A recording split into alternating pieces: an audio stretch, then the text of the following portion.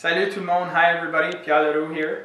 Hi, just want to talk to you about what happened. There are a couple of points from Monday night's council meeting. Je voulais juste vous parler un petit peu de la réunion du Conseil lundi soir.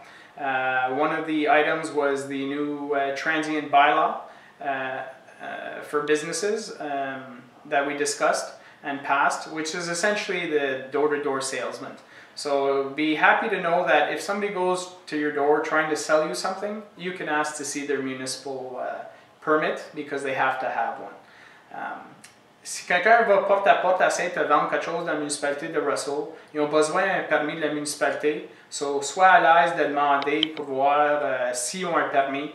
S'ils n'ont pas un permis, tu peux leur demander d'aller en chercher un. The other thing I want to talk to you about was a hydro check, un chèque d'hydro one qu'on a reçu. Essentially it was for our streetlights project that we replaced all our lights. The total project cost was approximately $500,000 and we received a check for close to $150,000, so almost one-third. Alors, le projet pour remplacer les lumières de rue, qui a coûté à peu près $500 000, on a reçu un chèque d'Hydro 1 pour $150 000. Alors, ça nous permet d'être capable de payer le projet dans les 2 prochaines années avec toutes les économies. With all the savings and with the check, this project will be paid off within 2 years. So that's it for today, everybody.